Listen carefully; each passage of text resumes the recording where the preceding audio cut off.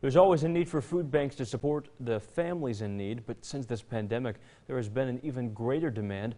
Jasmine Allen now tells us how one major company in our area is giving back to New Yorkers in need. On May 2nd, Governor Cuomo announced the Nourish New York initiative. It's a $25 million program that helps get agricultural surpluses to the regions that need it most.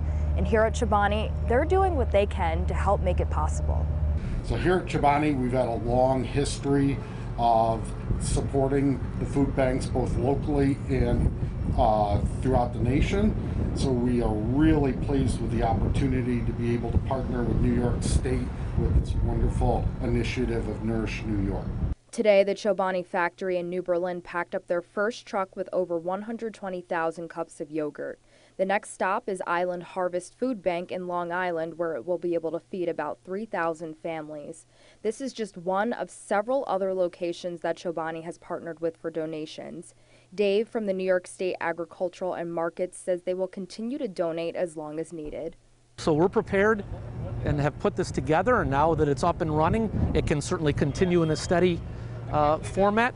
If it backs off and has to come back again as need might dictate, the program will have the flexibility to be able to do that. To find a regional food bank near you or to make a donation, please visit the website feedingnys.org. Reporting in New Berlin, Jasmine Allen, Eyewitness News. And we'll